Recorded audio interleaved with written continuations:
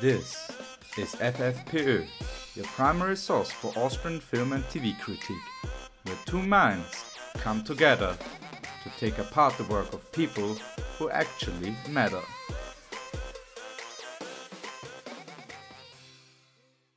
Apply water to this burn, please. Apply water to this burn?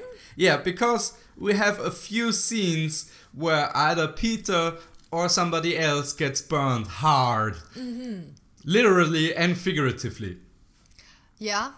We have his girlfriend making free riffs about him not being good looking enough to be a male stripper.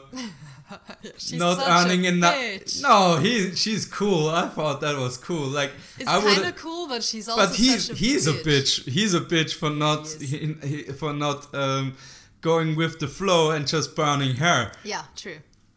That's what he's just like. I'm just gonna angrily pour me some coffee and have breakfast. That was his reaction to the whole thing.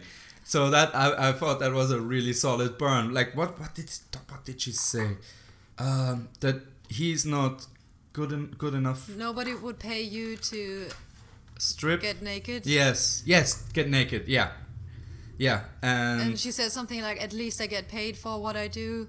Yeah, because he doesn't. yes. Yeah, and that he gets paid way more as well. And then there was a third. While he was already leaving the room. He's already leaving the room and she goes for the... she just doesn't leave it. Yeah, leave it there. Which made her very endearing, I thought. And cool in my mind. Like, she's a really progressive, cool... I don't take no shit from anybody else girl. Yeah, but if you're a stripper, I think you have to have those arguments. Oh yeah, totally. At any time, right? Because you're going to get confronted with it so many Probably. times. So. Yeah. Yeah, we have that. Then we have what was it? About the Austrian postal officer said something to John White about to Peter about the 100 shilling. Like he made something like. He made quite a cool remark there. Yeah. I don't remember. Yeah, that one was really good. What else? There was something else definitely. Damn. I can't find it right now. I